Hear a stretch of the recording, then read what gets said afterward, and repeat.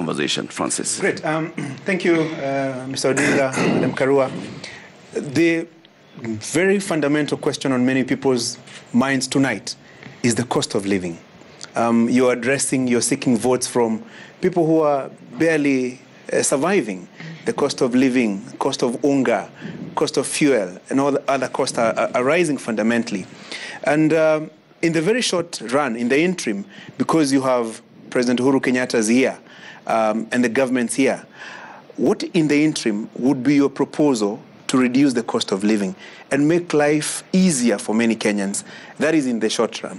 But in the long run, what would be your promises? What would be your plan in the event you're elected president in August? Well, because if you look at really the cost of it, I see some people who are really trying to divert attention of the public, playing populist politics with the cost of living. But the facts are that, one, I think you had like a crop failure.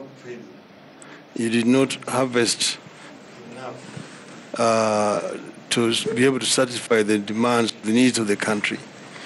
Secondly, there have been other events which have taken place in other parts of the world, which themselves are major contributory factors to the rise in cost of living, not only in Kenya, but around the world. Even see the USA is fighting it. European countries right now are having serious problems because of what is happening in Ukraine there. So there are factors beyond the actual control of the government. But you can actually make some adjustments when you, for example, cut down on certain expenditures and then focus on feeding the people, making it much more bearable for the local person in the country. And you're really talking about basically just essential commodities like the cost of unga, which everybody talks about, the price of sugar or the price of cooking oil, and also petrol and so on. You can, by looking at the budget and making some adjustments in terms of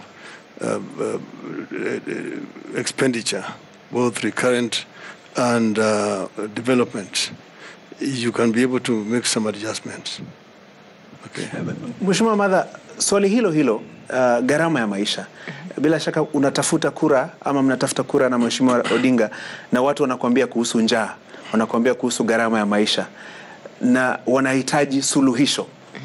Kuna suluhisho la muda huu kwa sasa ili wakienda kupiga kura mwezi wa 8 angalau swala hilo liwe limeshughulikiwa japo kwa kiasi kidogo? Kwa sasa tuelewe, azimio haiko kwa serikali. Jubilee ambayo iko kwa serikali ni chama moja baina ya vyama 26 za muungano wa Azimio. Lakini ni kweli iko uhusiano mzuri kati ya kinara wangu na rais aliyeko. Kwa hivyo wananchi waelewe, hatuwezi kama Azimio kuamua ni vipi. Lakini tukichukua mamlaka, na Mungu atusaidie na wananchi tuchukue, tumepeana ahadi ya kwamba kwa siku 100 za kwanza gharama ya maisha itateremshwa, na ziko njia kadhaa za kufanya hivyo na kinara wangu ashaelezea. Na hii si mara ya kwanza gharama ya maisha imejaribiwa kuletwa chini na serikali.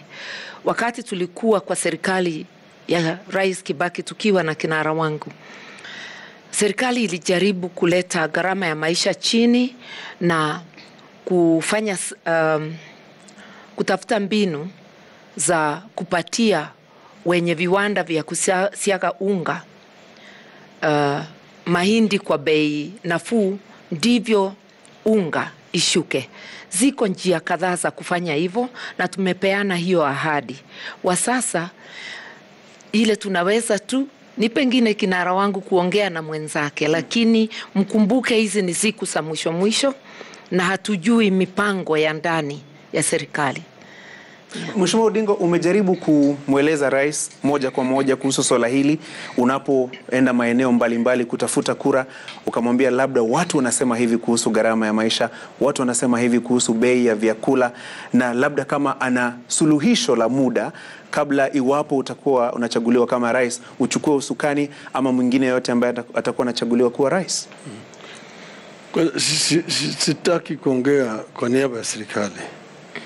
Lakini mimi ningependa kusema ati ni kweli tumezungumzia mambo haya, na mimi najua labda hakuna changamoto zingine. Manake vile unavyojua shida wako naye ni kwamba serikali haitembei pamoja. Iko nusu ya serikali ambayo inapinga yale ambayo serikali inajaribu kufanya. Wao wanacheza siasa na maisha ya Wakenya. Ati wao wanasema wao ndio wana suluhu, wakipewa hatamu ya uongozi katika nchi hii watateremsha gharama ya maisha chini. Sasa unauliza, wewe uko katika cabinet, baraza ya mawaziri, na hiyo baraza ya mawaziri ndio inatoa uamuzi yale ambayo nitakanya ifanyike. Baba hayuko katika cabinet. Naweza tu kutoa ushauri kwa rais mwenyewe, lakini yeye mwenyewe na wenzake ndio wako katika serikali. Kwa hivyo sisi tumeweza kutoa pendekezo, lakini saa zingine wanapata ugumu hapa na pale ambao mimi mwenyewe siwezi kuyaingia. Lakini sisi tunaweza kuongea juu yale tutayafanya. Na mimi naweza kuhakikishia Wakenya ati ahadi ambayo tumetoa sio mzaha. Ni ahadi ambayo tunajua ni deni kwa Wakenya. Manake sio mara ya kwanza sisi kuwa katika serikali. Tuliingia katika serikali wakati hali ya uchumi ilikuwa mbaya zaidi. Na vile vile wakati ile yani mambo ya ufisadi ilikuwa juu zaidi.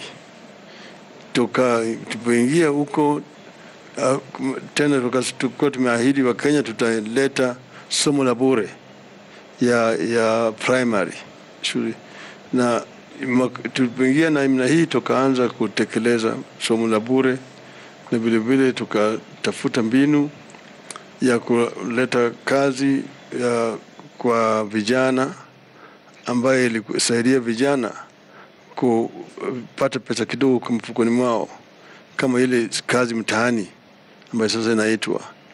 Na hiyo ilikuwa inafanywa katika pembe zote za taifa. Ikasaidia vijana kukuwa na pesa ambayo wanaweza kutumia kununua chakula.